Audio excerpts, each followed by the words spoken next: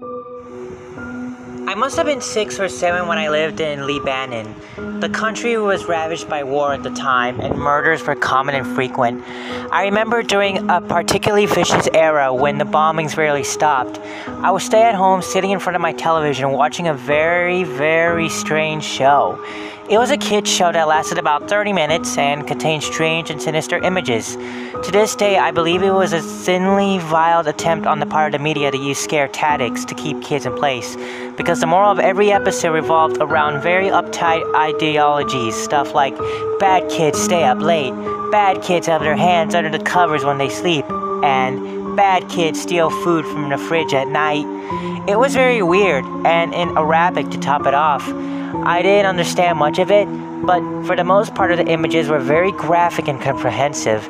The thing that stuck with me the most, however, was the closing scene. It reminded much the same in every episode. The camera would zoom in on an old rusted closed door. As it got closer to the door, strange and sometimes even agonizing screams would become more audible. It was extremely frightening, especially for children's programming. Then a text would appear on a screen in Arabic reading, "That's where bad kids go." Eventually both the image and the sound would fade out, and that would be the end of the episode. About 15 or 16 years later, I became a journalistic photographer. That show had been in my mind all my life, popping up in my thoughts sporadically. Eventually I had enough and decided to do some research. I finally managed to uncover the location of the studio where much of that channel's programming had been recorded. Upon further research, and eventually traveling on site, I found out it was now desolate and had been abandoned after the big war ended. I entered the building with my camera. It was burned out from the inside. Either a fire had broken out or someone had wanted to incinerate all of the wooden furniture.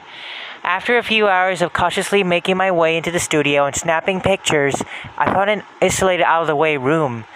After having to break through a few old locks and managing to break the heavy door open, I remained frozen in the doorway for several long minutes. Traces of blood, feces, and tiny bone fragments lay scattered across the floor.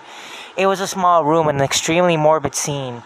What truly frightened me, though, what made me turn away and never wanted to come back, was the bolt and caged microphone hanging from the ceiling in the middle of the room.